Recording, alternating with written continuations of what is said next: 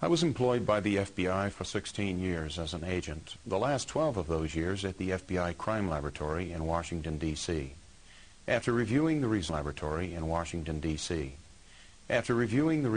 of a 6-year investigation into the tragedy at WACO, Texas, I am convinced that the American people have never been told the full truth about that matter.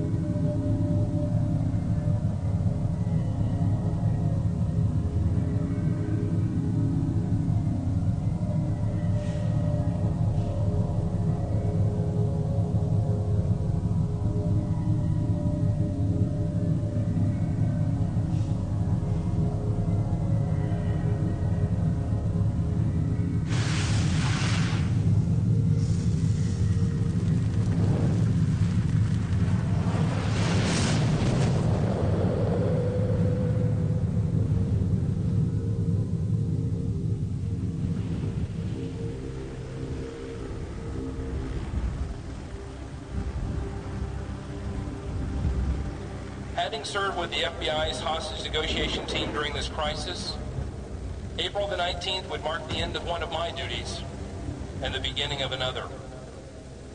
Unknown to me, my life was about to change forever as I would come to know what failure is.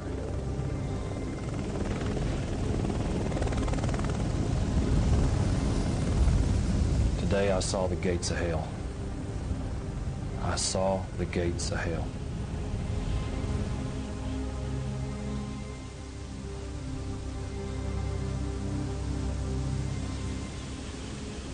Holding a child in your hands that lost its life in a fire where the temperatures reached in excess of 3,000 degrees is something that pierced my heart.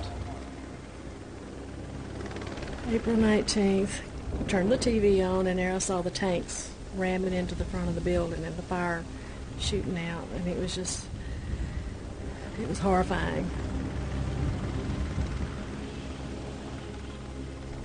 Mommy, he says, they told us about that fire. He says they said my daddy and my brothers and my sisters are gone. Things will be set straight. People will know the truth of things.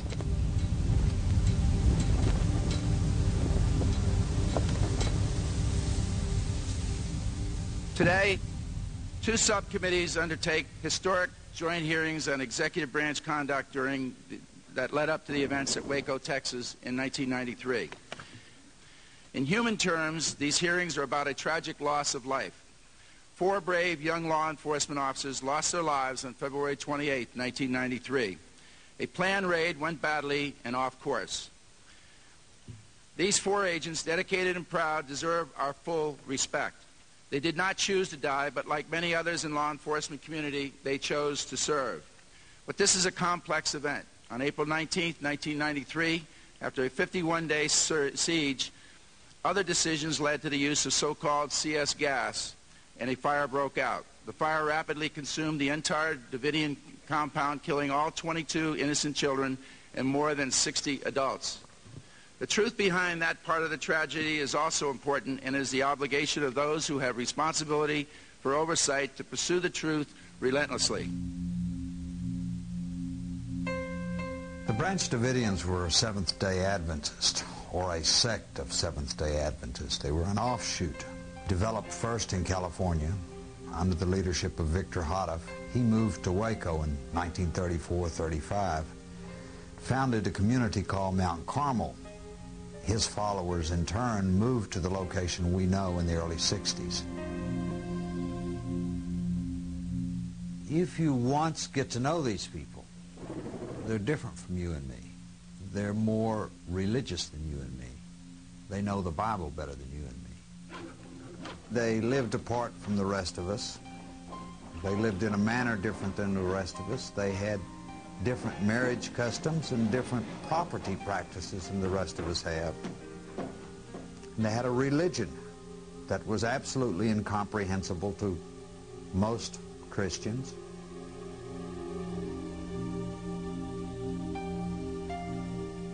Well, there were people from all walks of life, various nations, and a lot of them came from England. They were colored people as well as white people. The majority of those people in there were not criminals in the sense of the word that we think about them. They were truly believing people. I believe 99% of those people, their sole purpose was the attainment of eternal life, which is, after all, what I believe all of us that, at least that are Christians and believe in. The Branch Davidians believe, first of all, that as the remnants of the true faith, they would be attacked by a hostile army representing an apostate government, Babylon they called it, and that it was their religious duty to defend the faith. In 1992, the Bureau of Alcohol, Tobacco, and Firearms began an investigation into David Koresh for the possession of illegal firearms. They formed a dynamic entry plan to secure the premises and seize illegal weapons with approximately 100 federal agents and 3 helicopters, which would ultimately cost the lives of 4 ATF agents and 6 Branch Davidians. On February 28, 1993, at approximately 9:40 a.m., ATF agents, while attempting to execute a warrant, were met with heavy gunfire by a group of individuals occupying a compound approximately 10 miles northeast of Waco, Texas. The group is identified as the Branch Davidian.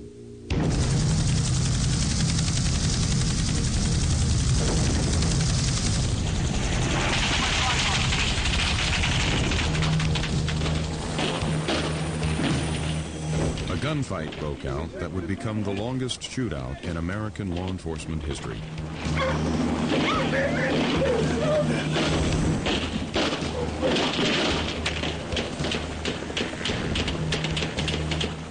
According to the ATF, their men pull up to Mount Carmel, piled out of their cattle trailers, went running towards the door, guns pointed, shouting, "Police, search warrant, lay down." According to them, David was standing at the front door unarmed, and he shut the door when they started running towards him. And the next thing the ATF knew, it says, it was receiving gunfire from inside of Mount Carmel, in particular from behind that front door. He knew law enforcement was coming, and he was so diabolical that he laid an ambush. David Koresh expresses this. He says in this tape that he went out on his porch. He said, "Stop, there's women and children in here," and a shot rang out and hit the door to the right. That door, he says, kicked. I went running down the hall and found Perry Jones laying in the hall, screaming that he'd been shot. Perry Jones was in his 60s. He was unarmed, as was David Koresh. When they went to the front door, both were shot in the area of the front door. David was shot in the wrist. Perry Jones was shot in the stomach. And then he says, "If you don't believe me, look at the videotape. I know you have that tape," he says. "I saw you making it across the road." According to the agency, there were 3 or 4 video cameras pointing at the front door that could tell you everything that happened at the front door of that building that day. They claim they can't find a single one of them. Every one of those videotapes vanished. In addition to the missing videotape, the ATF's on-scene activity logs also disappeared. I'm sorry, sir. You mentioned that notes were torn out of the surveillance log. I was just wondering, how does that happen? I don't know, sir. I had never heard that before. My dad's name is Perry Jones. He was an unarmed man. And you guys just shot through the door and killed him. Thanks a lot.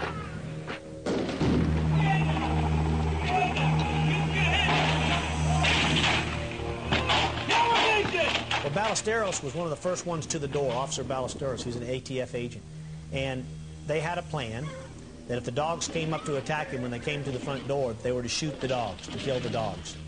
And he testified at a pretrial hearing that, in fact, they did fire and shoot the dogs at that time.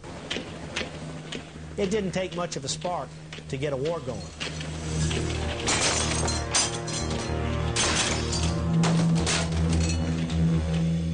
I remember gun shooting through the windows. Our room was shot up completely. I did my best at getting the kids under the bed.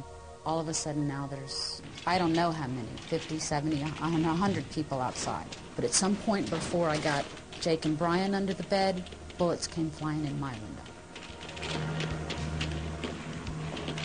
We're a law enforcement agency. We don't fire through walls indiscriminately at people.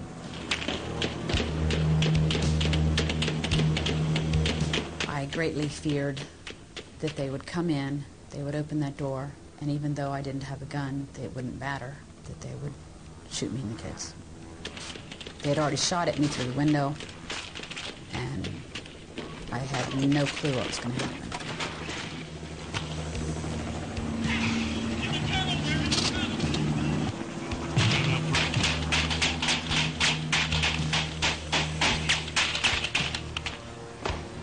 The government tried to say that they could put a gun in everybody's hand at the beginning and during the raid, and that's not true. Most people were unarmed. There were a few that had guns, and I admit that, and there were probably those that reacted to seeing David and Perry and others gunned down who responded by firing back.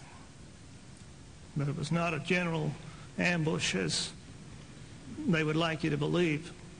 I am in sympathy with the families of those that lost, the families of the 4 agents that died. I know what they're going through. We lost a lot of friends and a lot of our families. I lost a daughter inside Mount Carmel.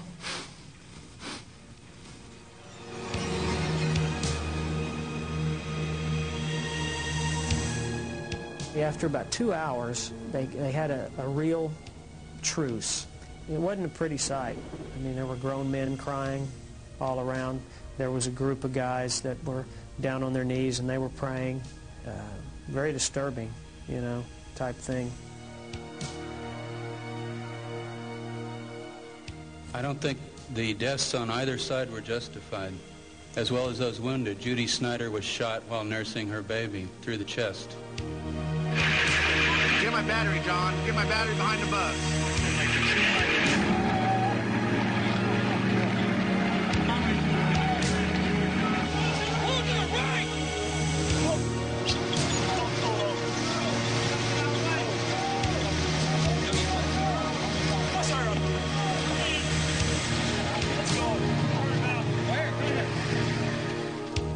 Immediately following the ATF raid, the Branch Davidians were charged with murder and conspiracy to commit murder of federal agents. A year later, the jury found all the Branch Davidians not guilty of both charges, but some were convicted of lesser offenses.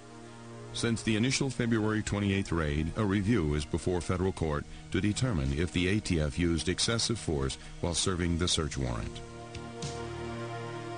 Sir, I got people shot. Get the hell off of here. I'll get off the property. That's what I'm doing, sir. Have a little respect. I am, sir. You could have arrested me any day as I jog up and down this road. You could have arrested me going to town or going to Walmart. All this stuff you guys may want to avoid and deny. And I do not appreciate it, and never will I ever appreciate somebody coming here and pushing people around with guns. Hey, I'll meet you at the doorstep any day. You know, and somebody will get hurt. If you want to keep playing that game, I'm talking to you. Somebody's going to get hurt. Because this ain't America anymore when the ATF has that kind of power to come into anybody's home and kick doors down and things like that.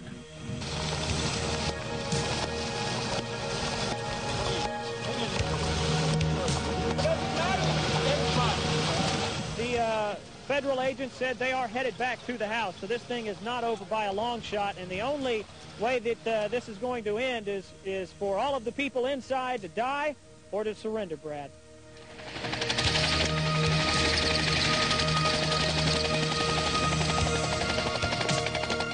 I was walking out. There wasn't any room in the car. And when they saw me, they just swarmed on me.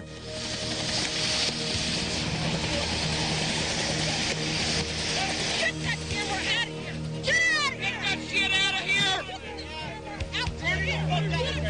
Let go of my car with you! Go! Go! Go! I need help! I need help! Move! Go! Get the fuck out of here!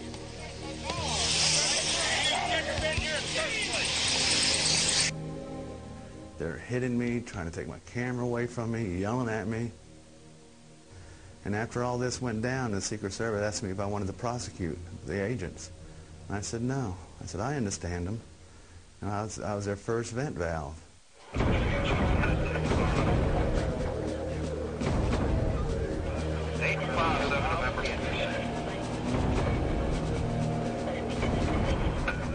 At this point, we were surrounded.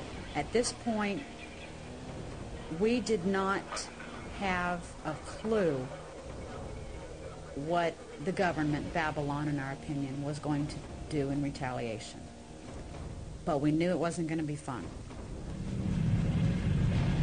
On the evening of February 28th, while Mount Carmel is under siege, 3 Davidians not present during the gunfight try to return home to their families. 2 of the men are taken into custody, but Michael Dean Schroeder is killed. They say that they stopped them and they asked for who they were or whatever. I don't see how any of the ATF agents were close enough to ask him any questions. Michael Schroeder's body is left in a ravine for 5 days, 300 yards from Mount Carmel. According to the ATF statements, Schroeder refused demands to surrender and raised a pistol. 11 agents fired on Schroeder. The autopsy report indicates that he had 7 bullet entries. Why it takes so many fatal bullet wounds to knock somebody to the ground? According to testimony, as the ATF agents were walking away with their prisoner, leaving Mike lay there like a piece of meat, an ATF agent stated that they heard 2 more gunshots. Norman was picked up. He told the others when he was in jail with them, he said, after I surrendered, he said, and they were taking me away, he said, I heard 2 more shots up the back. Schroeder's autopsy report also indicated that there were 2 entry wounds behind his right ear, only 2 inches apart. The bullets passed through this blue stocking cap. However, the stocking cap was not examined during the autopsy, nor was any forensic testing conducted before Schroeder's relatives had his body cremated. They said that Mike ambushed them. There were 17 of them as against him, and they were dressed up as trees. They've got a lot to answer for.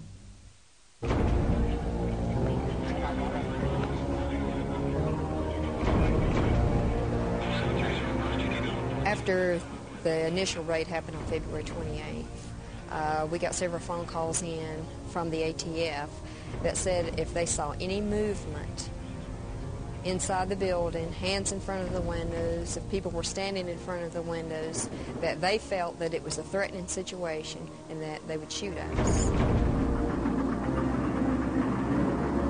On March the 1st, the FBI begins negotiations with the Davidians.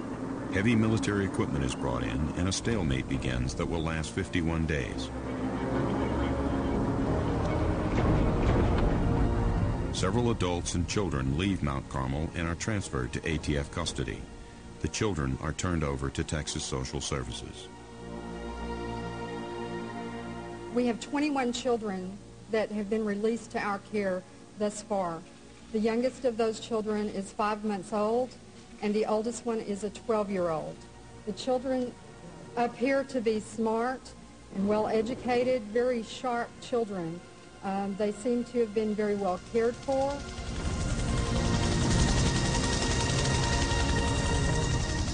In early March, Koresh had promised to come out. But at the last minute, he believed that God had told him to stay in, to wait.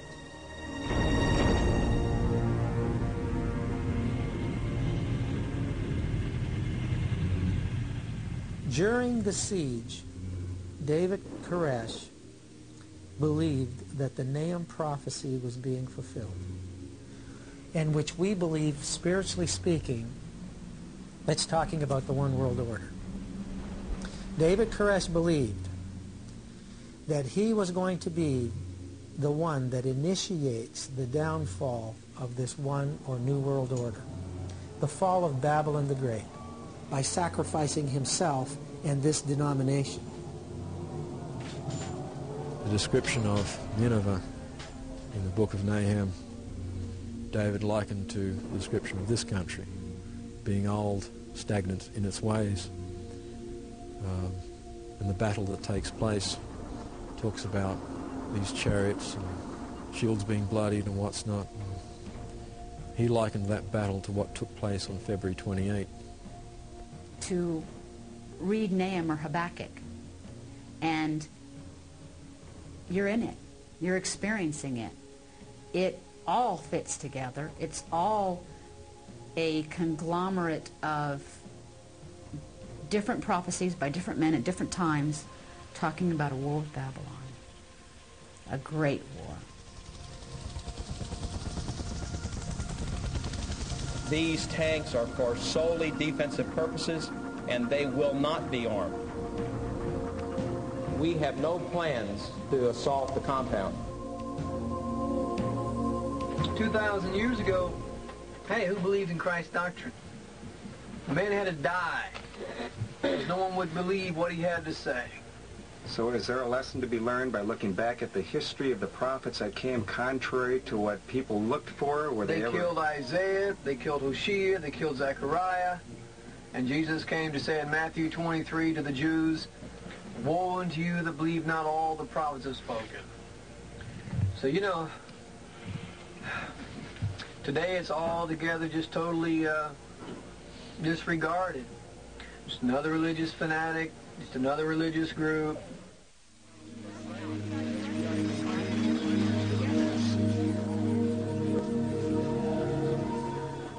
Ever since the rise of television, there's been a merger of news and entertainment.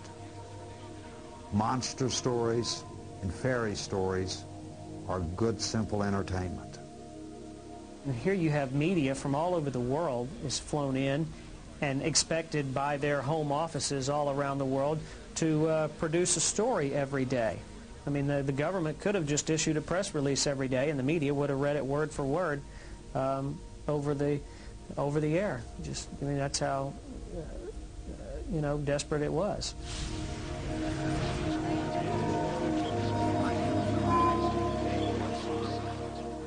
What the public was seeing and hearing on TV during the siege demonized the people in that church. The ones that I met and knew, the survivors, were people that were basically just trying to get to heaven. The world can hate us, the world can laugh at us and taunt us all they want. The world's had 2,000 years to learn this book, and there have been people all up until now who've been interested in it. Now people don't want the Bible anymore. People don't seem to want to read the Bible, or, they want to go to church and just be saved, And that's great if that's how faith works, but if God has a will, and it is written in that book, His Spirit's written in the book through all the prophets, then there's a knowledge He wants us to know. And the knowledge is here and it's being revealed, and that's all I can say. By March 24th, 25 children under the age of 15 and approximately 54 adults remain inside the church compound as Steve Schneider negotiates with the FBI. Let's reflect on this for a minute. Why were they there in the first instance? A good question. They were there to serve and execute an arrest and search warrant. They never said anything, not by a bullhorn, not by a knock at the door, not by any reason.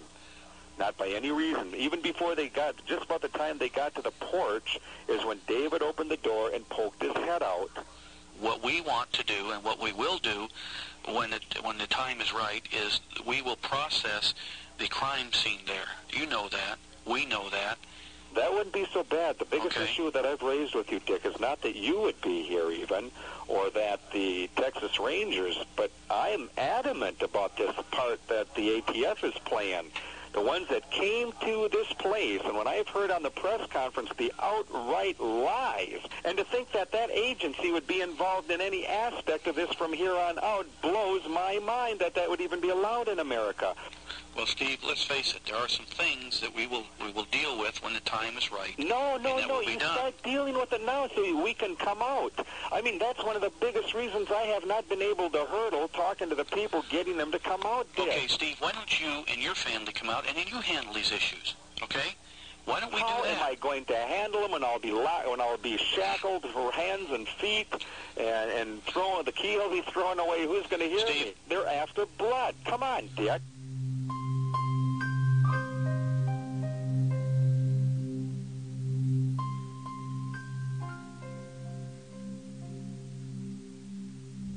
They put me in the jail in WACO here. After I'd been there a short period of time, they brought me in and a judge came and told me what I was being charged for. And he said, you're being charged for murder, conspiracy to murder. He said, it'll be 100 years, 75, or 50.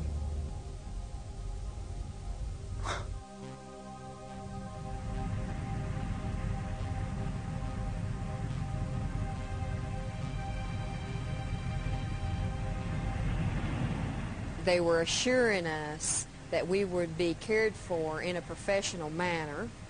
Then you turn around and you've got people that are flipping you the finger over top of the tanks. They're dropping their drawers and baring their butts. And these are the type of people that you're supposed to go out to. I said I had heard that you guys had wrote on some of the windows there at Mount Carmel that we see you, David, etc. And I asked the agent, was this true? And he said, yeah, it's true.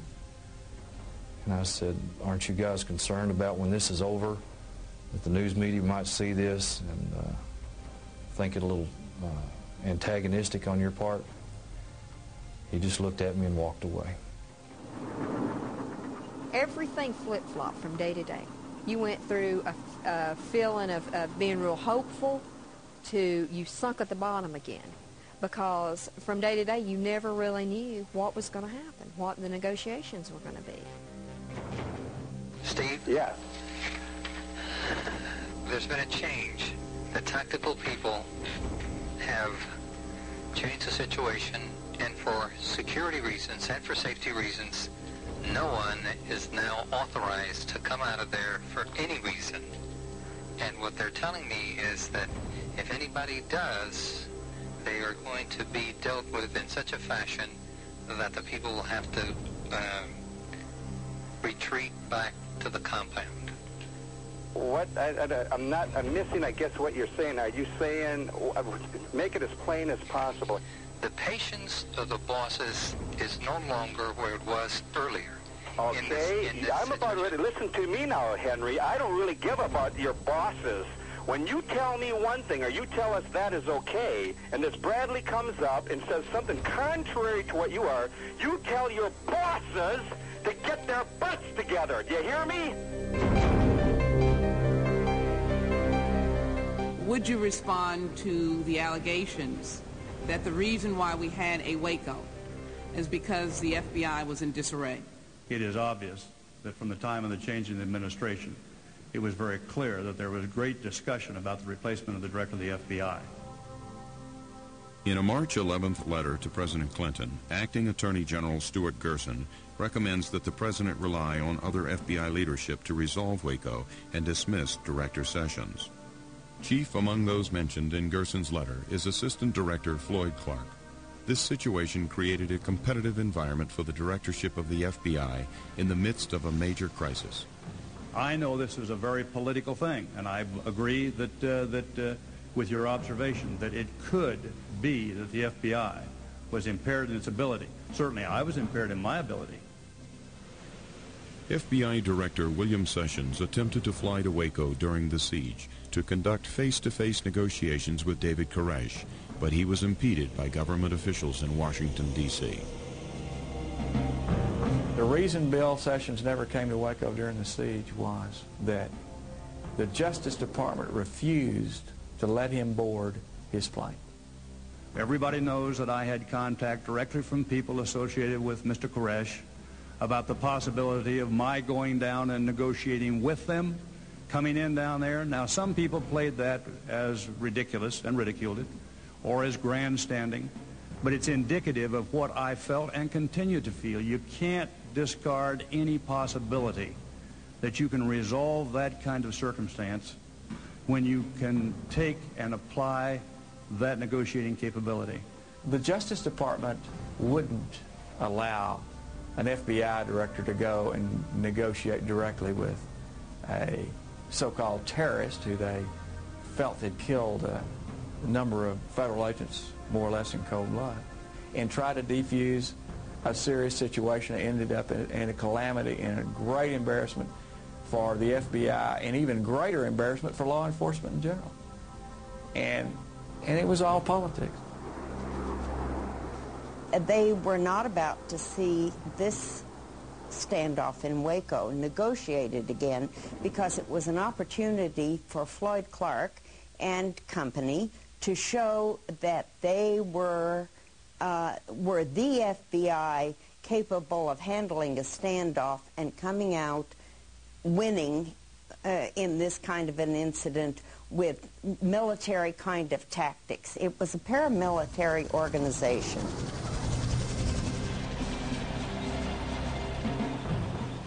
Maybe you might ask them if you can have some ice cream too, huh? Can I have some ice cream? A little bribery there. You know, right now you're considered a big terrorist, you know, and you can demand some important things like an ice cream or something, you know. Maybe they might adhere to you.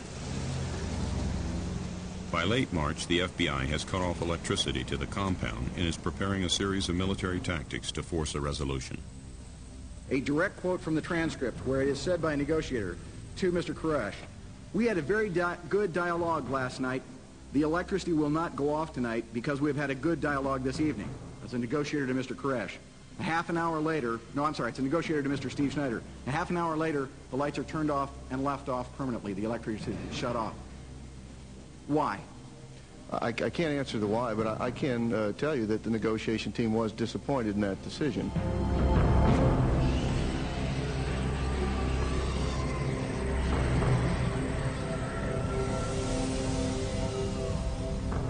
Since mid-March, negotiations have begun to fail, and the FBI resorts to psychological warfare.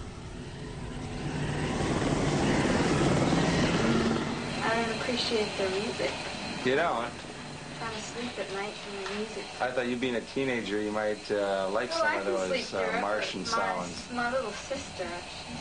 Oh, I see. We went through varying degrees of hell with noise, music, bright lights. The children were suffering along with the adults. We were without water, having had our water tanks shut up. We were living on rainwater. Whenever it would rain, people would put buckets out the window and collect rainwater, and it was rationed. I doubt whether anybody got more than 8 ounces a day, if that. How long do you sit with that many resources tied up and disrupting a whole community with people that are violating violations of the law, that are in fact in a state of anarchy?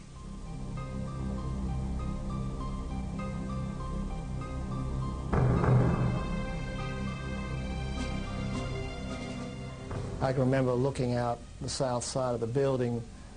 My attention had been drawn to the fact that the tanks were coming in and they were pushing all the things on the south side of the church, on the chapel, south side of the chapel, into a big heap. It looked like they were building a bonfire.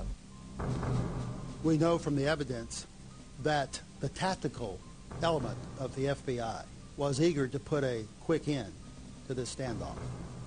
The irony of the situation is that the tactical people are actually precipitating the crises of the 19th. They tell me the commanders want more, and I'm telling them they're wrecking everything that we were doing, and it's getting 10 times worse. And the more they threaten these people, the more they'll lay down right on the floor, and they can run the tanks over them. I mean, that becomes the attitude. Steve Snyder, in a telephone call during the standoff to his sister Sue, refers to the prophecies in the book of Nahum, chapter 2. We're talking about the Bible and all the prophecies. But I know. Look at, when you get off the phone, you look at the book of Nahum. Yeah. The chariots with flaming torches are tanks. That's what Nahum saw in the final days. They're surrounded us. It's the first time in the history of the United States that the government has used tanks against its own people, Sue. It's stupid, I know it.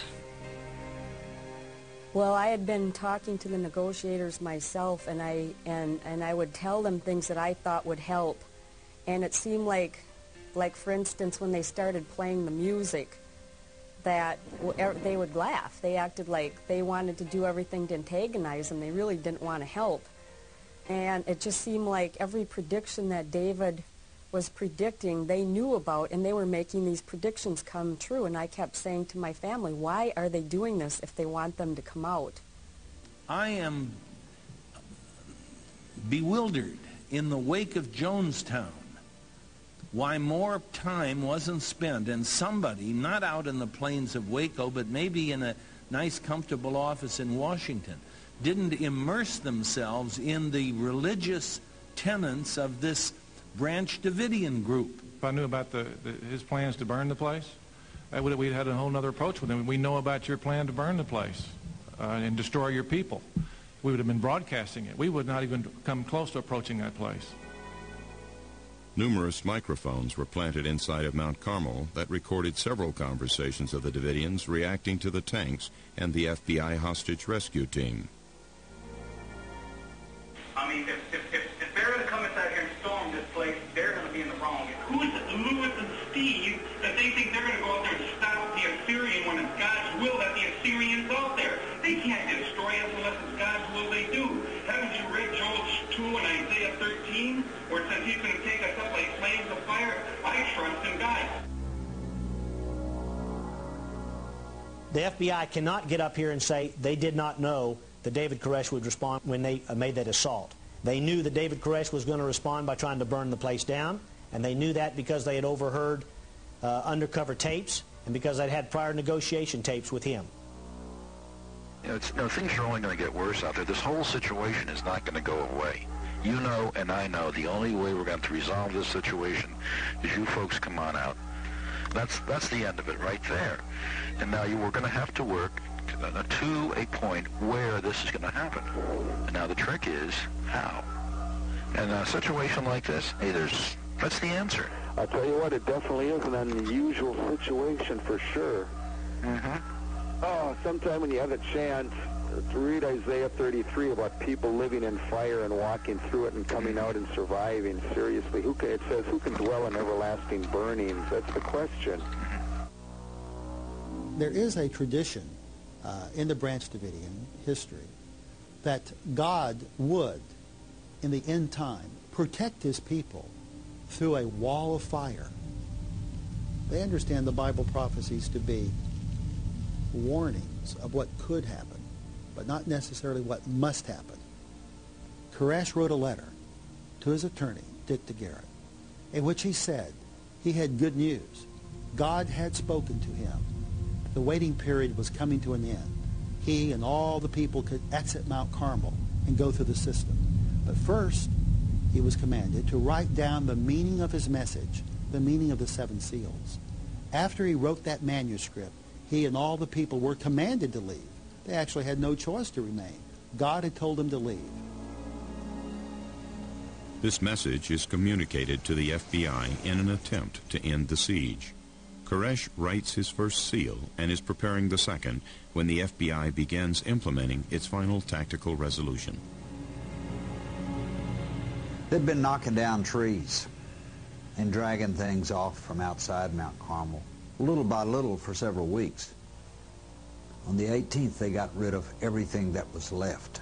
It's just like the papacy during the Dark Ages. When they thought people were heretics, they went in and dealt with them. That was the way they believed. And, you know, we have to all follow our conscience. That's why America is supposed to be a great nation where we can follow our conscience according to our beliefs. There was an aura there that we're going to end this thing.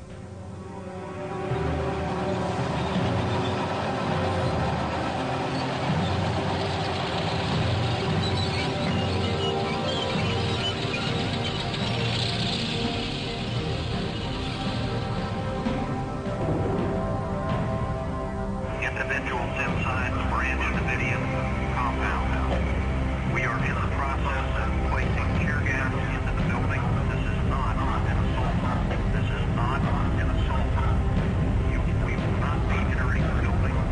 This is not an assault. Do not, under any circumstances. Gas was inserted using a Mark V delivery system secured to a boom.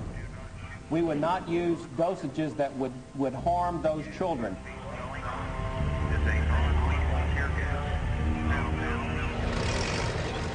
The FBI's position on this from day one was to be very deliberate, very careful, and not to do anything that would be provocative, that would cause some reaction.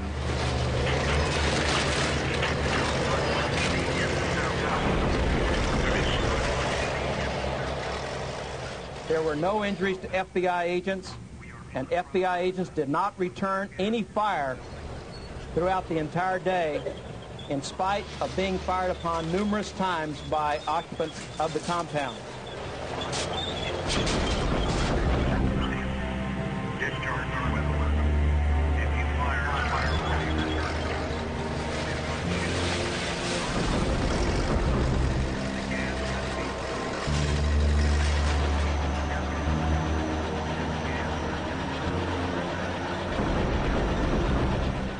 The plan was for this to continue for 48 hours, but there was a catch to the plan.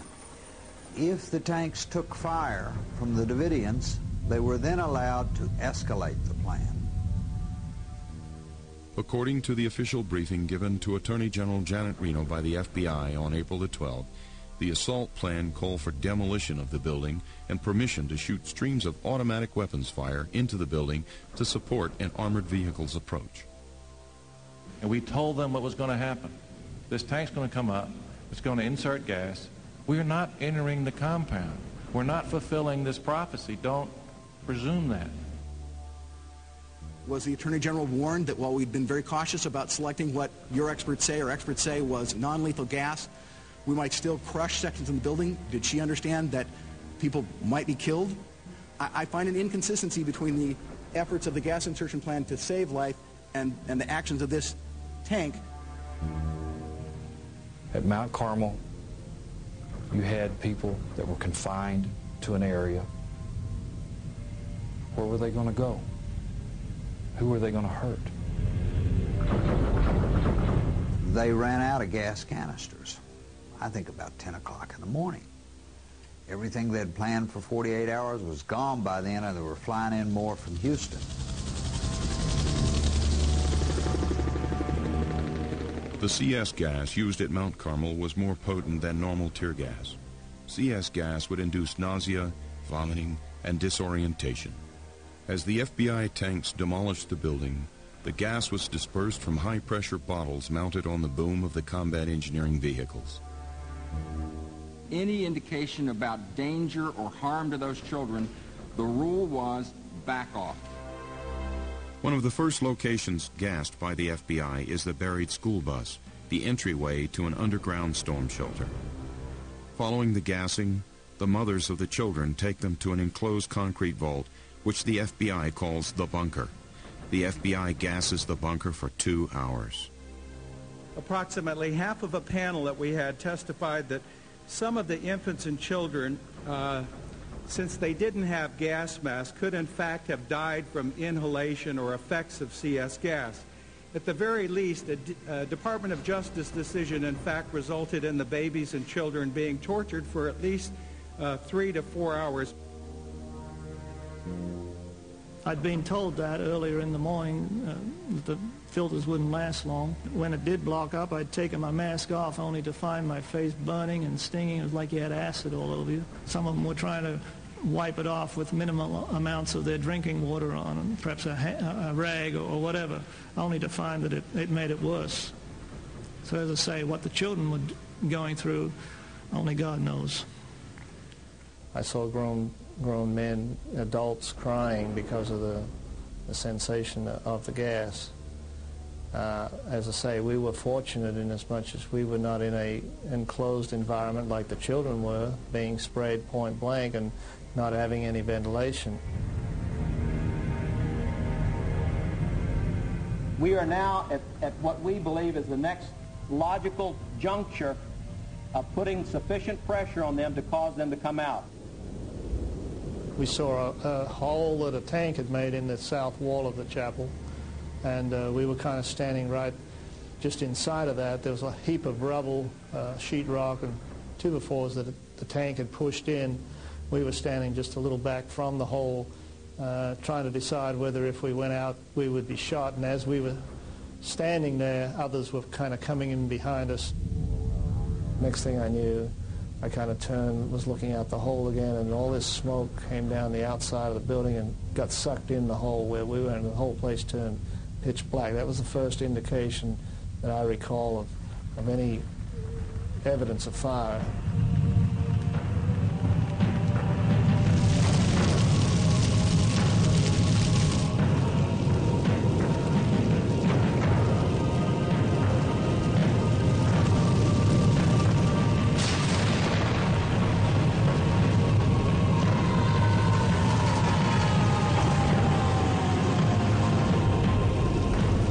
Any statement by you that they committed suicide, since we never got to talk to them, is all a conclusion that you've drawn, and as you just said, speculation on your part. I'm trying to resolve in my mind why someone would sit in there for 6 hours with gas and not come out with a full opportunity to come out. Well, who was keeping them from doing it? Or are they compelling themselves, or what? I don't know.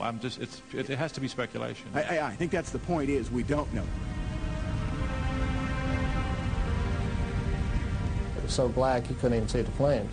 You could just feel the heat, oppressive heat that pushed you down on the ground.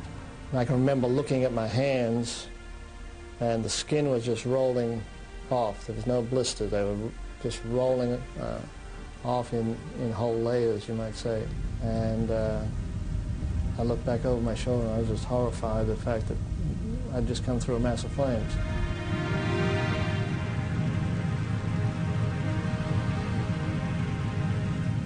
I heard some people screaming, kind of high-pitched screams.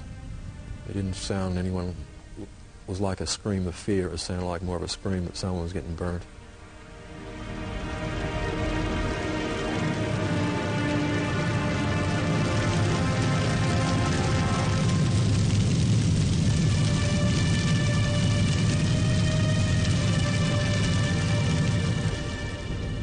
We were hoping that the women in that compound would grab their children and flee out. That did not occur. Unfortunately, they bunkered down the children the best we can tell, and they allowed those children to go up in flames with them.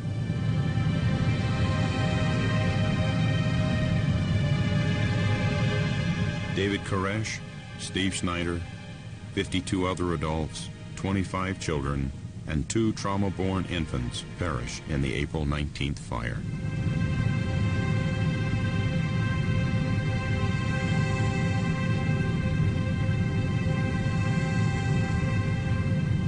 The Davidian survivors were taken into custody by FBI agents on the scene. Let's go. Clive Doyle and other injured Branch Davidians were given emergency treatment at the FBI command post.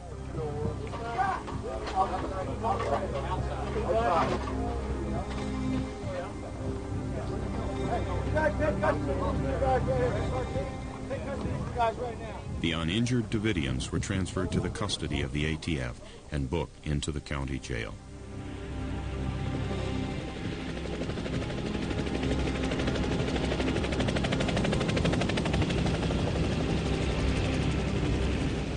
The reason we didn't wait was the thing I've tried to say several times, I'm not saying it well enough, is that from his actions on the 19th, when he had some of those people killed by gunfire, others died in the fire for not being able to leave, which I think they were concerned over, most of them, over their salvation. That was his hold over them, is that he would dictate when that occurred. Many people would argue your actions. How do you respond to their families? It's not because of our actions. Those children are dead because David Koresh had them killed. There's no question about that. He had those fires started. He had 51 days to release those children. He chose those children to die. I don't know who started the fire or fires. I don't know who fired bullets into these people's bodies. I don't know from what origin the bullets came from. So if we could completely agree that we do not have a definitive answer of the sourcing, then in fact what we have is an open homicide.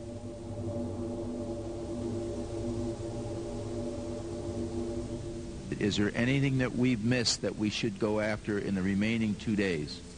Yes, sir. I think we've missed some of the questions as to, as I mentioned earlier, why items of evidence have disappeared, why the crime scene was destroyed before it could be evaluated. These areas, especially the evidence disappearing.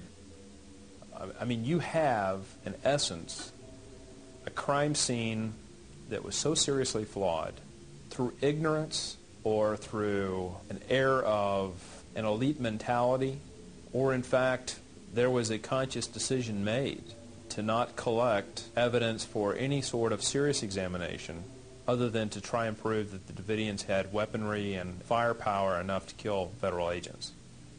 Some of these bodies exhibited characteristics of perhaps being shot. Did anyone fire from any other location?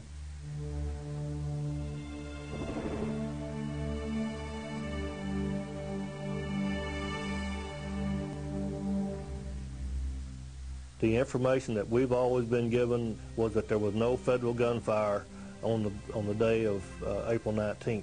Well, in reviewing the photographs and the 302s, the statements in them, I would say there are some questions that need to be answered.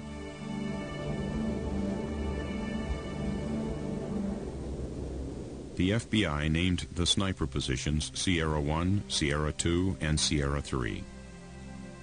On April 19th, FBI Special Agent Charles Riley stated in his after-action report that he had heard shots fired that morning from sniper position number 1, the undercover house. The position was occupied by the Blue Sniper Team, led by Special Agent Lon Horiuchi. Horiuchi stated that neither he nor his snipers fired their weapons on April 19th. The fact that Agent Horiuchi states in his 302 that the snipers at Sierra 1, which was the undercover house, did not fire, and there is a shell casing, expended shell casing there visible on the floor, would also raise a question. 4 expended shell casings are later found at Sierra 1, the location of Agent Horiuchi's Blue Sniper Team. What makes this particularly interesting is Mr. Horiuchi, coincidentally, happens to be the FBI agent who shot and killed Vicki Weaver at Ruby Ridge and has been charged with manslaughter by the state of Idaho. In August 1992, white separatists Randy and Vicki Weaver were involved in a standoff with the FBI at their mountain home. Agent Horiuchi shot and killed Vicki Weaver, who was standing in the window of the door holding her 10-month-old daughter. She was standing there holding the baby in her arms, holding the door so we could get in after they'd wounded me. And this guy is still running free. According to an internal federal government investigation, Horiuchi's shot is termed unconstitutional. Lon Horiuchi was never tried. 7 months later, he was the leader of the Blue Sniper team at WACO, accompanied by most of the FBI team from Ruby Ridge. Our desire was to get them out, to use non-lethal means in a systematic manner so that they would come before the bar and face justice. We did not want this to occur. At some point, we had to up the ante. He was continually fortifying. He was demanding and was seeking provocation to get into a shootout with us, which we were refusing to do. According to the FBI's on-site activity log, at 9:03 a.m., FBI command advised Sierra 2 that an unknown subject could be seen traveling on foot at the back of the building. In this aerial photo, taken at approximately 9 a.m., a Davidian appears to be leaving the building and walking toward the back of the compound. The log indicates that Falcon 2, an FBI helicopter, took off to intercept the subject. As it approaches Mount Carmel, several flashes can be seen coming from the side of the helicopter.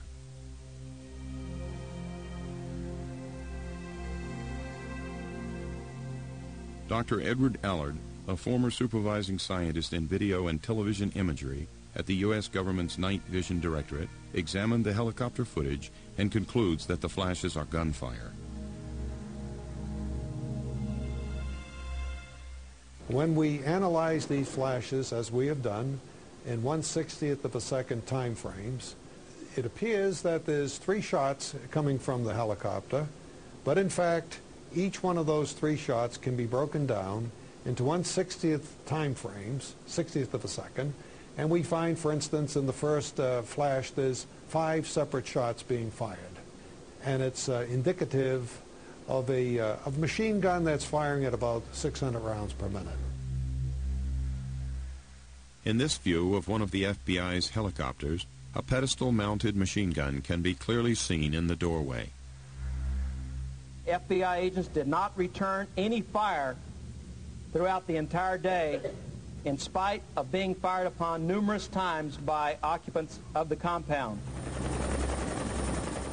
On the other hand, since this is on a helicopter, and people might say that it's reflections from the windshield, it's impossible for these shots that you're seeing with your own eyes to be solar reflections, because if it were so, the helicopter would have to be violently moving back and forth like a mirror in your hands, and this is impossible. So it's in our opinion, it's clearly machine gun fire from the helicopter. In coming out, the conversation, as I remember it, was, well, if we come out, will we be shot? According to the autopsy reports, Philip Henry was shot several times in the chest, shoulder, and head. Jimmy Riddle was shot once in the forehead. Neither of them had soot accumulation in their trachea or bronchial tubes or carbon monoxide in their blood, indicating that they died before the fire started. Later, when I saw the autopsy report and seen that he died of a gunshot wound to the head, it made me wonder if it was in fact the snipers that were in the barn garage that was in the back of the property. The autopsy reports also indicated extensive body mutilation to Philip Henry and Jimmy Riddle.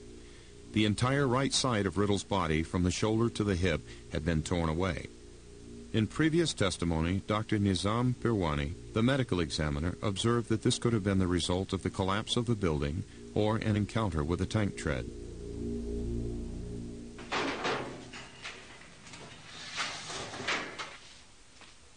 Philip Henry's body was interred during the year following his death.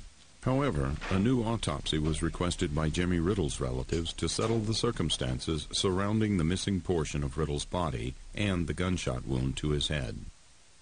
Dr. Ron Grazier, the forensic pathologist who conducted the examination, concluded in his findings that the damage to Riddle's skeletal remains is consistent with a tank having torn the body apart. A forensic examination of the bullet entry wound in Jimmy Riddle's skull could not be conducted because the evidentiary portion of the skull was missing. Dr. Pirwani performed the original autopsy and was asked to provide a certified copy of his report for comparison. According to Riddle's relatives, the local Texas authorities and U.S. Marshals refused to allow Dr. Pirwani to turn over the documents.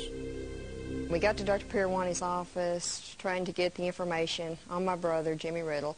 Dr. Pirwani told me that he didn't know why they kept trying to keep the information from us. He didn't know what they were hiding, and that he had the information, but he was ordered by the U.S. Marshals and the JPs not to release any information to me. While Americans were watching events unfold at the front of the building, the FBI's infrared video shows what took place at the rear of the structure. What a FLIR really does is it takes invisible radiation, which is called infrared radiation, and it converts it into visual radiation, you might say, that we can see with the eye. What we have here is a tank infantry type of an operation. As the tank moves forward, two men have dropped out of the escape hatch.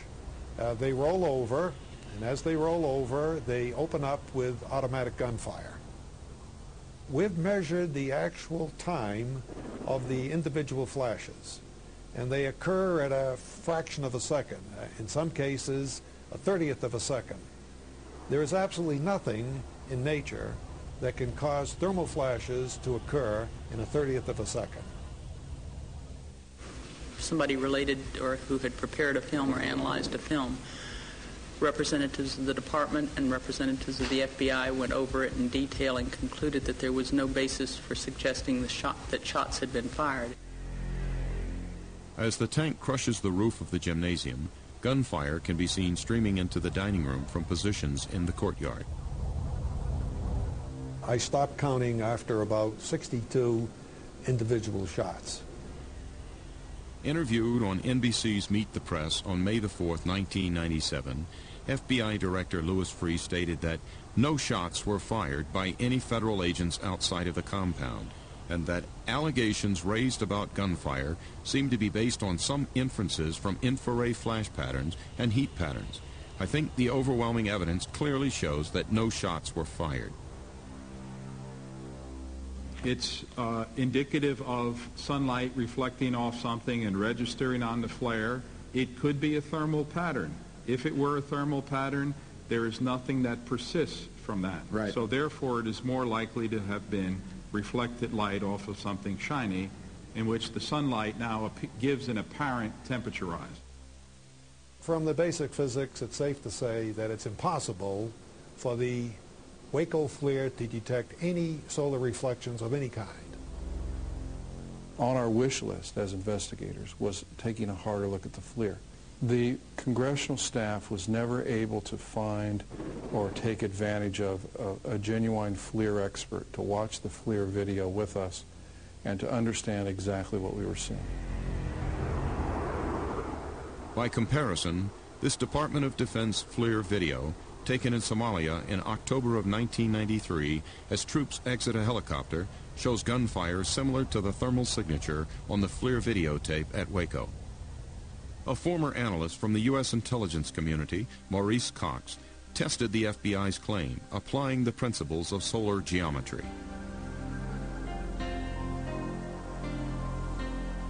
For an aircraft flying at an altitude of 9,000 feet, a flash anomaly occurring on the ground would be visible in an area only 100 feet wide.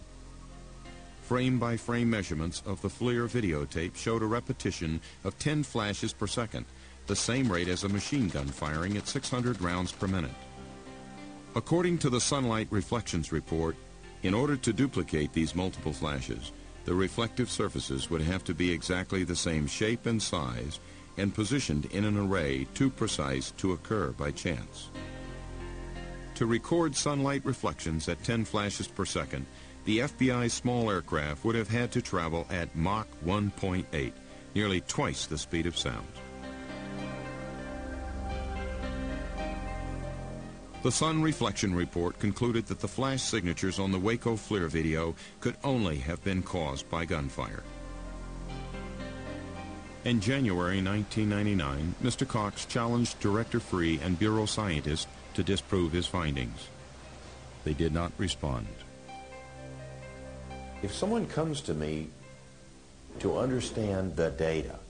I need to tell them the uncertainty associated with it. If the government is only telling them this was not a field of fire, well, the government is refusing to look at this, and anybody with their plain eyes could see, well, something's going on there. You know, when you think of the fact they're shooting automatic weapons fire into a building with children in it, there's something wrong.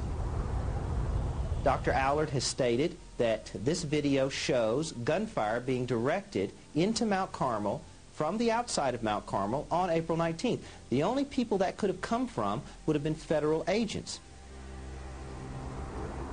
Other flashes can be detected on the FLIR tape within an hour of the fire, such as this detonation in the courtyard, which has a thermal signature that is consistent with a hand grenade exploding. And more gunfire can be seen near this tank. But if the FBI's claim is true, and the hostage rescue team didn't fire at Branch Davidians, then there is another possibility. According to what we saw written in the Book of Nahum, we were to undergo a military-style attack. We were to be attacked by tanks and people from the military. On the use of military personnel and heavy equipment against U.S. citizens, other questions linger. How much was used and why? There was concern expressed that the FBI had only one hostage rescue team and they were tiring. Do you recall that conversation in that meeting? I recall, I believe I asked for that meeting, yes. On April 14th, just 5 days before the fire, a meeting was held between Attorney General Janet Reno, the FBI command team, and Special Forces commanders Brigadier General Peter J. Schumacher and Colonel Gerald Boykin of Delta Force. The purpose of this meeting was to convince Reno to authorize a final assault at WACO. Military is trained to find, fix, and destroy the enemy. You don't worry about warning your military enemy of constitutional rights. What is generally known or known in public as Delta Force is in reality called Combat Applications Group. So anybody who asks about Delta will get told with a straight face by the Army that no such organization exists. What organization does exist is Combat Applications Group, and their stated mission is to perform counterterrorism operations overseas in defense of U.S. interests. Earlier in an opening I gave this morning with regard to the Posse Comitatus Act, just to refresh my colleagues' memories, the Posse Comitatus statute is a criminal statute that states that it's a crime to use any part of the Army or Air Force to enforce the laws of the land unless authorized by Congress or the Constitution. There is, in my judgment, it is absolutely clear that no law was violated. No action was taken that comes close to violating Posse Comitatus or any other law. General Huffman, do you agree with that? Congressman, so far as the Army's involvement in this, I would say that is correct. Yes, right here. Question about the Army, Delta, any terrorist team, or any other military operational asset? The question is, are we getting any help from the military? The question is, are we getting help from the Delta team? And we're not. In mid-March 1993, I attended a senior executive staff meeting at CIA headquarters, and it involved senior agency management along with the liaison officers from the U.S. military, in particular from Delta Group. The briefing centered on Delta's operations in Waco, Texas.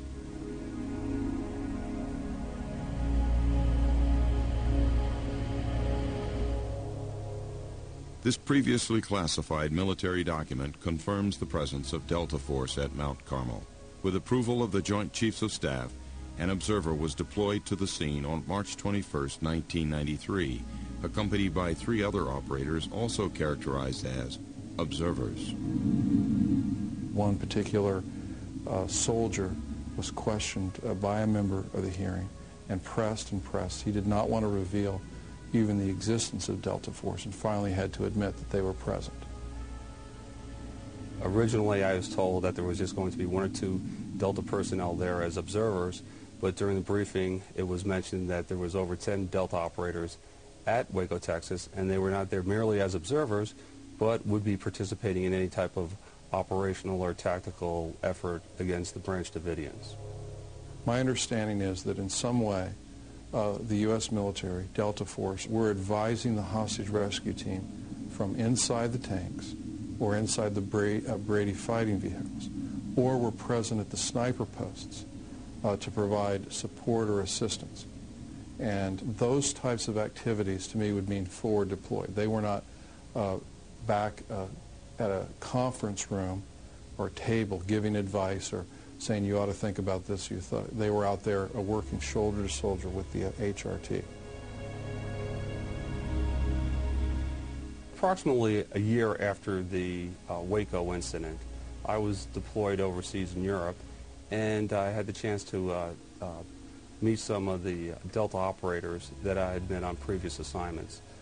They had told me on several different occasions during my meetings with them in Europe that not only were they forwardly deployed at Waco, Texas, but they were actually involved in a gunfight with the Branch Davidians. When you see the individuals roll out from the tank and come around the sides and start shooting into the building, what they're doing, they're defending the vehicle. If HRT or Combat Applications Group, whoever was pulling the triggers, expected resistance, expected shots to be fired, then their moves on April 19th made tactical sense. But I did talk to some Combat Applications Group guys, and they did confirm that, yes, portions of B Squadron were there pulling triggers. There's no doubt in my mind that the flashes on the FLIR tape was fire from semi-automatic or automatic weapon fire being returned into the building. I mean, it's inconsistent to even think otherwise. There were people there on the ground with automatic weapons, and flashes such as that only come from one thing, and it comes from rifle barrels that are firing back into the building. Their operators had penetrated the buildings on several occasions, planting surveillance devices, listening devices, sensors. And on one occasion, I believe it was April 17th, late 17th, early 18th, Koresh was actually within 6 feet of one of the operators, and they radioed back to the Tactical Operations Center for permission to grab him. Within minutes, the word came back from Justice Department, no, we already have a plan in place. That plan, of course, being what happened on April 19th. To me, that would be an offensive gesture. When you enter someone's home, that's pretty offensive, and I would personally have a problem with that. I think that it violates everything that I've been taught, that you don't use the military against civilian personnel in this country. What about other reports that the military Delta Force may have been involved in one way or another? Will you make an inquiry into that as well? We will pursue any issue that is in question.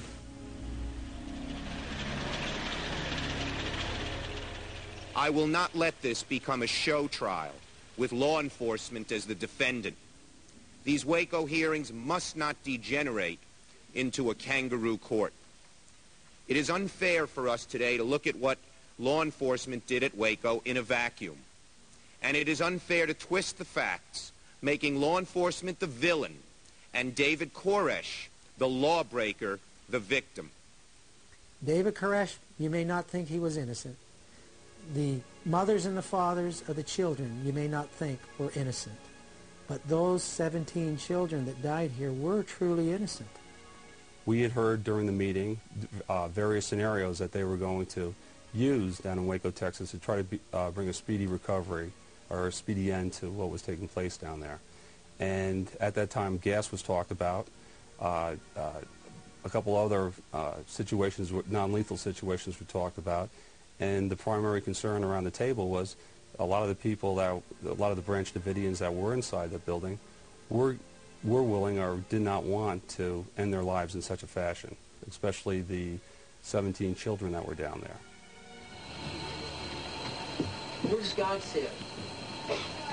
On the throne? Where's that at? Point. Where's God live? Is he going to save you?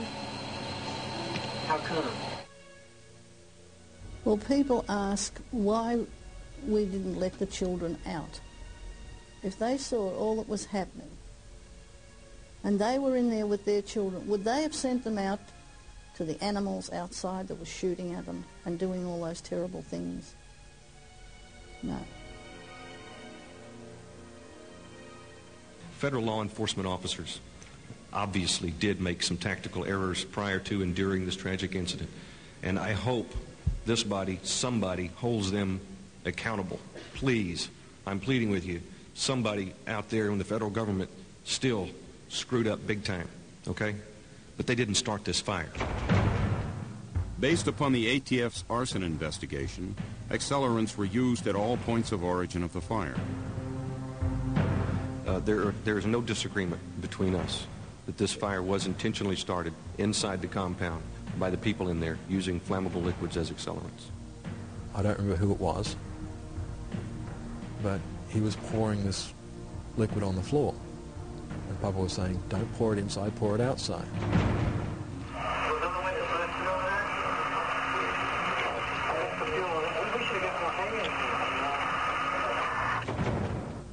It was clear to us from listening to those tapes that the government was going to be able to prove that the Davidians, at least some of the Davidians, had a plan, and that some of the Davidians were aware of this plan. I'm sure that the FBI down there had a lot of fiber optics, audio, and visual equipment installed in the building there.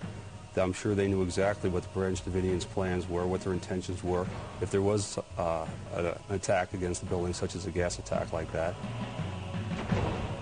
If they believed we were going to try to enter the compound, and the way the overhears sounded, like there was one comment, we're going to wait until they come in before we light this. Why in the world would the FBI make the assault knowing that information? It borderlines on criminal misconduct for the FBI to make that assault when they knew that he was going to respond like that, particularly on the most windy day of the year. The FBI claimed that it never used pyrotechnic CS rounds, munitions capable of starting a fire. However, in this footage made prior to the fire, two agents are seen firing projectiles from an M79 grenade launcher into the storm shelter at the north end of the building. Seconds later, white smoke pours from the shelter. According to CS expert Colonel Rex Applegate, any tear gas that creates smoke is considered pyrotechnic. There's been some unfortunate reporting talking about that if tear gas were utilized, it would deprive the children of oxygen and it perhaps could be fatal. What they were describing is not the type of tear gas that we are using. We're using a non-pyrotechnic type tear gas, which does not deprive them of oxygen, so it is not a lethal type gas. This is a U.S. military Mark 651 CS projectile, recovered in the aftermath of the Mount Carmel fire. It is pyrotechnic and has a burning time of 25 to 30 seconds. It generates a distinctive cloud of white smoke. I am very, very troubled by the information I received this week suggesting that pyrotechnic devices may have been used in the early morning hours on April the 19th, 1993 at WACO. At this time, all available indications are that the devices were not directed at the main wooden compound, were discharged several hours before the fire started, and were not the cause of the fire. In the fall of 1998, unprecedented access to the WACO evidence lockers was granted. The pyrotechnic projectiles identified in the crime scene photos were missing from the evidence boxes. However, 2 additional 40mm munitions were found. These devices are identified by the manufacturer's literature as pyrotechnic rounds. They were found in the rubble behind the compound. These munitions were examined, and the preliminary results indicated these devices may have passed through the wood structure. You know, you embarrassed by this all. I mean, you guys have had the evidence for 6 years, and then the Texas Rangers and documentary filmmakers come in. I don't know how long this guy's been working on the film, but probably a few months, maybe a year, and they come in and they discover evidence that the FBI couldn't discover in 6 years after a massive investigation and massive media coverage. I'm not embarrassed. I'm very, very upset. The arson report fails to identify the specific instruments used to ignite the fires or the individuals that might have used those instruments. As a result, no arson charges were ever filed against any of the Branch Davidians. What is not covered in the arson report is the presence of the government's own pyrotechnic devices at the points of origin of the fire. This flashbang device, for example, was found in the rubble of the dining room.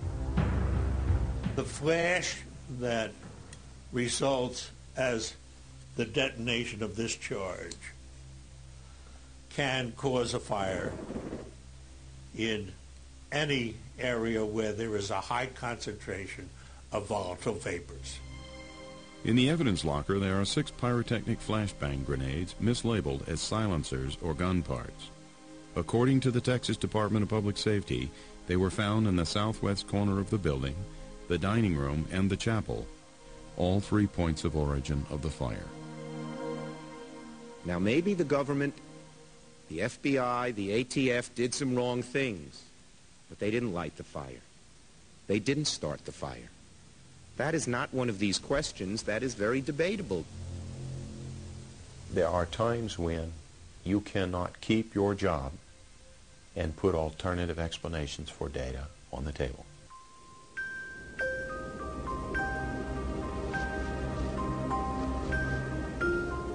Any of us can think about, yeah, we'll stay in a building, burn up. I don't think many people would do it, and I don't understand why they didn't come out. At 12:10 p.m., the FLIR videotape shows at least 2 automatic weapons being fired into the back of the burning dining room, the only undamaged exit from the building.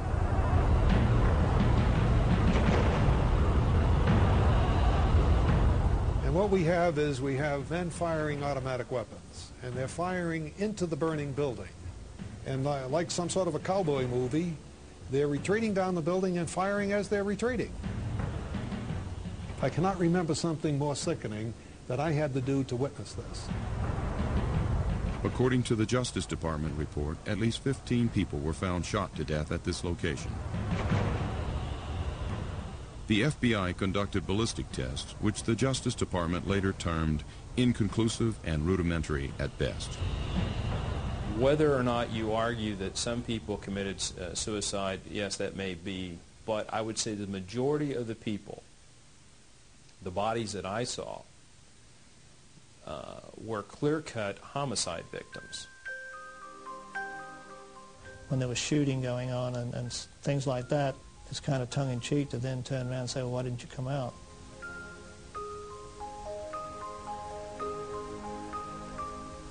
As a peace officer, you're trained that killing people and taking someone's life is the absolute last thing that you ever want to do, period. You signed on to help people. You didn't sign on to kill them. If the opinion is rendered that there was no shots fired from any other location other than from within the building, i.e. meaning the Branch Davidians shot themselves through suicide or homicide, then the government is left with the position that we are not going to do ballistics tests on anyone's weapons, whether they be Bureau officials or other officials that might have been on the scene. The forensic evidence on the bodies themselves is very troubling. The bodies were preserved in a frozen or near frozen state inside 2 trailers for the purpose of examination. For some reason, those trailers who were under the control of the FBI were allowed to not have any electricity running to them, and the bodies deteriorated beyond which any sort of forensic evidence could be gathered. And we were very, very troubled by that. The crime scene was declared a biohazard, and since the FBI predetermined that this was a mass suicide, the crime scene investigators were instructed to sift, wash, and bleach the evidence associated with the bodies, destroying much of its evidentiary value. Grinding up all the crime scene. You know, I'm saying to myself, well, what in the hell are they doing that for? Except for they conveniently trying to cover up something that they don't want the public to know. During the siege, some of the women and all of the children were sent to the bunker, located in the center of the compound. The bunker was an old church records vault which had survived a fire several years before. It is here that the remains of some of the women and the young children were found. Based upon the fact that the majority of the women and children protected themselves by dousing themselves with water and blankets, trying to keep the smoke to a minimum, trying to prolong themselves, their life, in a nearly fireproof container, clearly demonstrates that they weren't embracing the flame, that they were trying to flee the flame. According to their autopsy reports, some of the children were still alive during the fire, but based upon the condition of their bodies, there was evidence of a deadly explosion.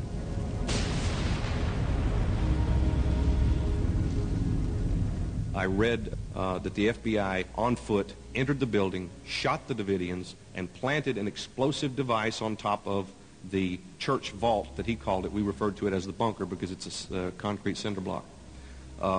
That's another theory that could not have possibly happened in this particular incident. Referring to that explosion. The explosion happened well after the building was totally destroyed. It was very unlikely that that explosion was anything other than a propane cylinder. The fireball was created by a ruptured propane tank on the ground adjacent to the bunker. But a large hole in the roof of the bunker has never had an official acknowledgement or explanation. What it tells me is that you had a demolition charge went off on the roof. General Ben Parton, a former military explosive expert, testified that there were 2 explosions. This footage shows the detonation of a high explosive device on the bunker, which appears to ignite gas from a ruptured propane tank.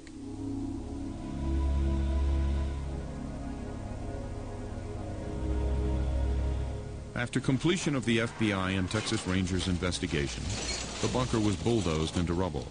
6 years later, in 1999, permission was granted to test the residue from the blast. Strangely, however, that portion of the bunker was not found after a thorough search of the rubble. That's a child's. I mean, that's just a that little was bit. like a 1-year-old. Yeah, see this? Boom. Yeah. You know? According to the FBI and ATF investigation, the Branch Davidians did possess some low-order explosives like gunpowder. But this would not be capable of penetrating 6 to 8 inches of steel-reinforced concrete like a high-order explosive such as TNT. The blast hole at the top of the roof, you can plainly see the rebar is bent in.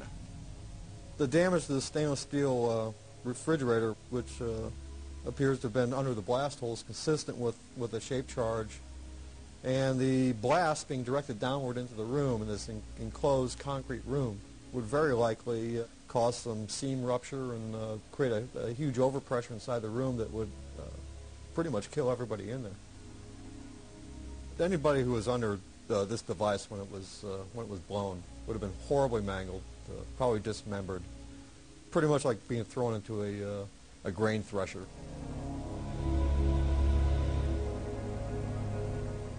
Having examined still photographs and videotapes of the bunker, it was apparent to me that this was caused by a shape charge. But what bothers me is who would have the audacity to use such a charge. Rather than risk your own people going in there and trying to shoot it out with them, it's a standard tactic in city fighting, in military operations of built-up terrain, to use explosives in this manner to kill people in the targeted room that you're going to attack. The military's advice to the FBI was that it should focus on the leadership and capture or kill David Koresh. It was to our benefit that we were able to prevent him from carrying out the second part of his prophecy, and that is that he intended to kill as many members of law enforcement as he could before his members were killed. It was to our benefit, and we're most fortunate that none of our people were injured. Well, it's very obvious that the effort that was demonstrated there assured that there would be no survivors in the church records vault.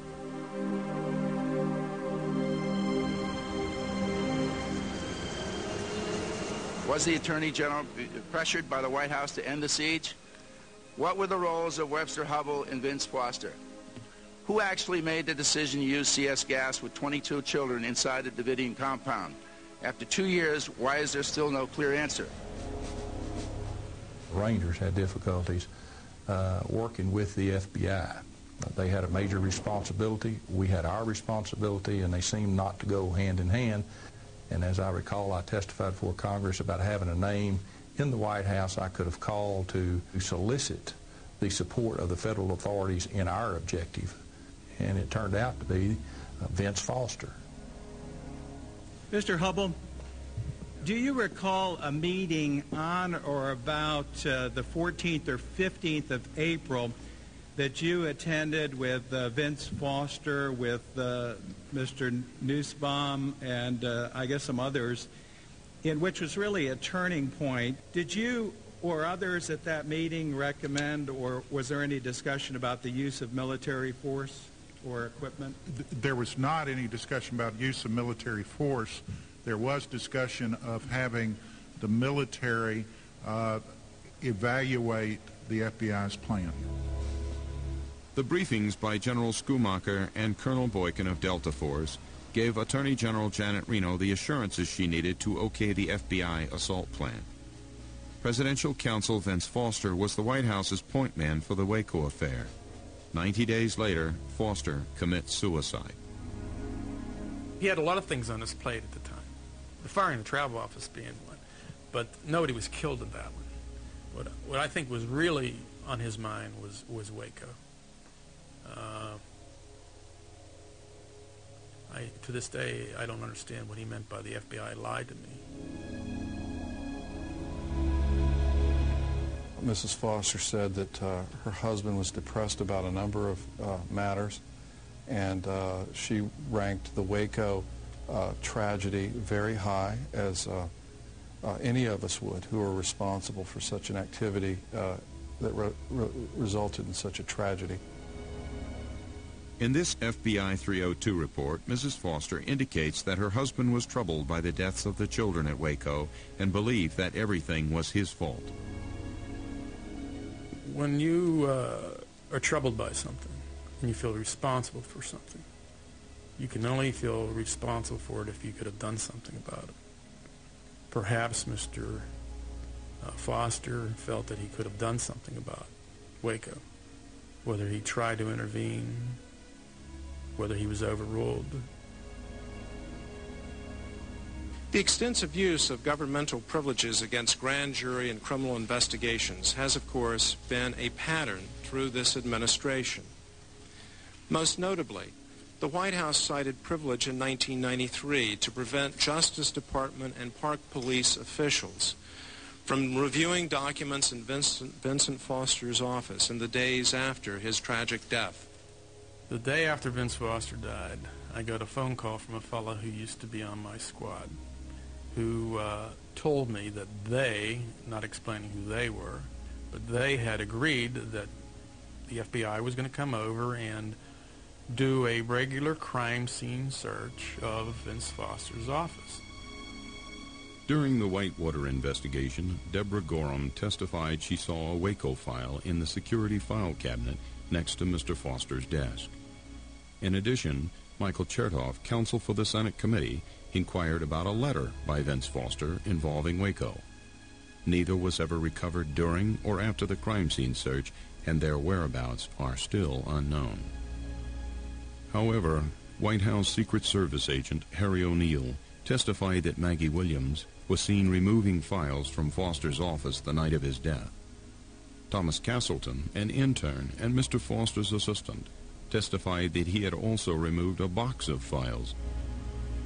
Just to let you know where we are in the state of the record. We have received evidence that, in fact, the box was in Mr. Foster's office. Did you understand the box you were taking up was a box of files that originated in Mr. Foster's office? I did understand that, sir. You heard that from Maggie Williams? Yes. And in fact, it was Maggie Williams, the Chief of Staff to the First Lady, that you accompanied in taking this box up to the residence, right? That's right. What were you told by Maggie Williams about why the box was being taken up to the residence? I was told that the contents of the box needed to be reviewed. Reviewed by whom? By the First Lady. Maggie Williams was Mrs. Clinton's chief of staff. Maggie Williams took out, you can't call it anything else but what it is. It was evidence. One of the interesting things that happens in an investigation is you begin to get anonymous phone calls. And we, in fact, received anonymous phone calls from Justice Department managers and attorneys who believed that pressure was placed on Janet Reno by Webb Hubbell, and pressure that came from the First Lady of the United States. Now, we believed that because the military was present at WACO in some capacity, that the President may have made a decision to allow that to happen, following some sort of a legal protocol where he says this is of such a serious nature they need to be involved. And we asked for those documents and asked to see National Security Council documents.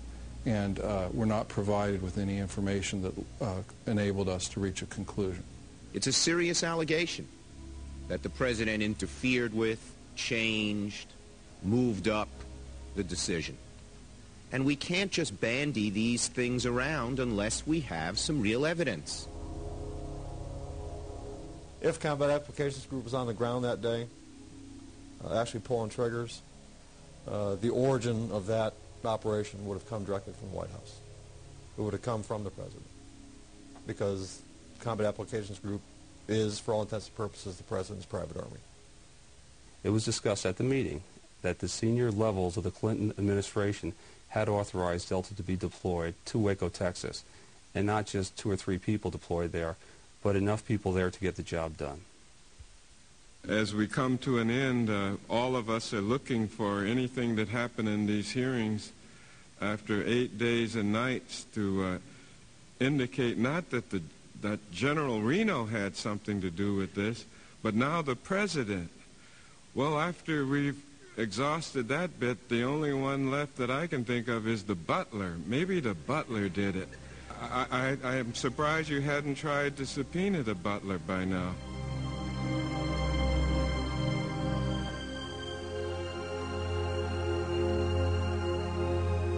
Our disappointment could not have been greater as professionals and as humans who care about the plight of others when the investigation was terminated by Congress.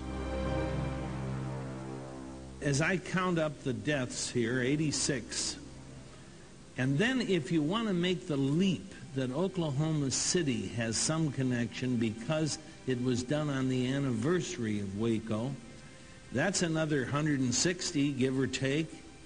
So you're talking 246 lives, and for this Congress to try to oversee what in the hell happened and how did it happen, it just seems to be talking about the butler did it, a little capricious, a little frivolous, and that's just my opinion. I yield my time to Mr. McCullum. It's a struggle we've had. I was Attorney General when the Freedom of Information Act was passed, and the government hated the Freedom of Information Act. They hated me for pressing for it because they don't want to be questioned about what they do. They don't want to have to explain what they do. And yet, if you want to be a free society, if you want to have justice, if you want to avoid a police state, you better know what your government does. You better insist upon a right to know what your government does.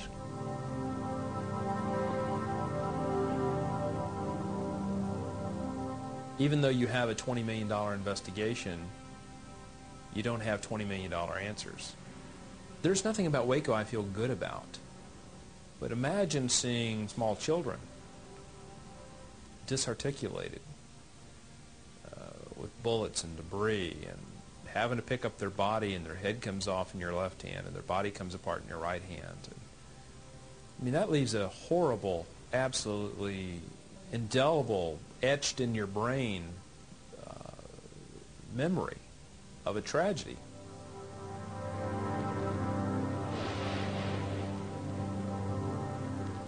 The prosecutors during our trial tried to prove conspiracy and murder, and all 11 defendants were found by a jury to be not guilty of those 2 charges. And I think that, to me, is for the President and for any media or anybody in this committee to continue to refer to us as murderers, I feel that's unjust. The government cannot be proud about what they did on February the 28th. They cannot be proud about what they did on April the 19th. And they certainly can't be happy about what this jury said to them today. We found all of the defendants not guilty of conspiracy to commit murder and of murder. In essence, there was no way we could say that they did not use firearms. I think the jury totally rejected the scary idea that came out in final argument that someone who would study a certain religion by virtue of the way he thinks would be guilty of a conspiracy to murder federal agents. That, I think, is one clear message that came out of this trial. What we came to realize, too late to correct, was that we could not have found them guilty of using firearms without having found them guilty of either conspiracy to murder or murder. Those 2 charges were tied together. When the judge looked at the jury's verdict, he said this finding of guilty to commission of a federal offense is inconsistent. I'll throw it out. But then he changed his mind, and when it came to sentencing, he stood the jury's verdict on its head. He said in his sentencing speech that since they were guilty of using a weapon in the commission of a federal offense, he would find that the federal offense was murder and conspiracy to commit murder. He went further on to say, you murdered not only the ATF agents, but your own co-religionist. Federal sentencing guidelines allowed Judge Smith to choose a sentence of between 5 and 40 years. He gave all but 2 defendants the maximum sentence of 40 years in federal prison. I knew what was going to happen. I knew what the agents were going to say, what they're going to blame myself and others in there for. But, you know, it was just something I had to go through. I'm a school teacher, and it's, you know, a good opportunity for me to get away from the kids and forget all about them for a while and just come and relax for a while. Paul Fatter was not at the initial February 28th shootout with the ATF, but was charged with aiding and abetting and was also given a maximum sentence of 15 years. I don't like being in prison. You know, I don't like this situation. It's a futile experience. I don't understand it. I don't think it's making me a better person, but I believe it's all for a reason. The system had every opportunity to be fair and honest and truthful and treat us properly, and they chose not to. They chose to lie, to deceive, and to cover up, to cover their positions or their retirement or their whatever it may be. And that's something they got to deal with. They got to look at themselves in the mirror every morning and say that, hey, I made decisions that ended up costing a lot of people their lives.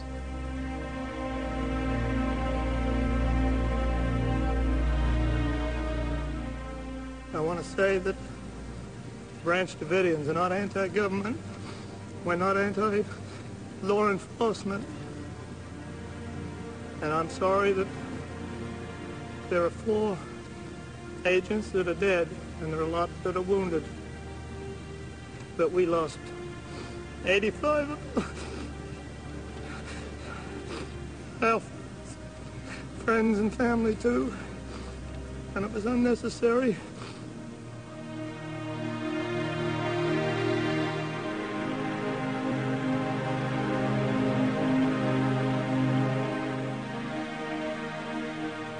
I hear a lot of people saying that, you know, that they hope this will never happen again, what happened to us. I believe that what happened to us was just the beginning. Many of us had a heartfelt concern for individuals that chose a particular lifestyle that was a little bit of an off-brand lifestyle and who were cavalierly thought of as unimportant and thought of as people who simply committed suicide or simply burned themselves up. And that claim, being so widely held by everything, is also the type of thing that the investigator wants to get in under and really find out if there's another side to the story.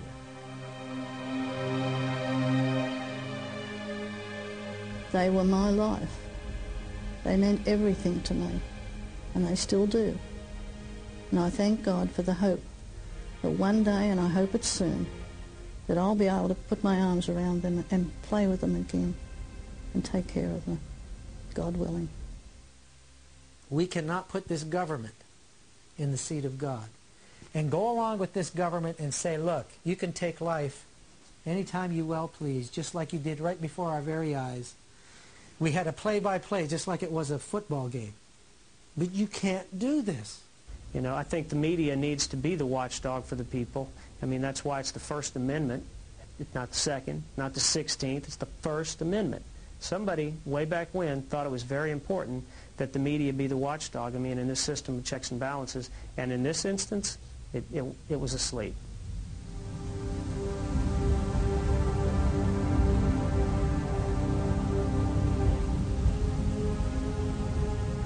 If we choose to learn from our mistakes, it is from admitting our errors that we come closer to understanding how we might prevent tragedies like these from happening in the future. Those who cannot admit their mistakes, well, all we can do is offer our prayers. Our government is an imperfect one, compromised of imperfect people. It can only be as good as we choose to make it. We have come too far to quit or to coast. We must continue to make it better. For we must not allow ourselves to become bitter, only better. Perhaps the greatest lesson to be learned is often the most difficult to remember until it's too late. And that is, life is very precious. It happens in moments, not seconds, not minutes, not hours, but in moments. And let us forgive, but let us never forget as we move from ashes to understanding.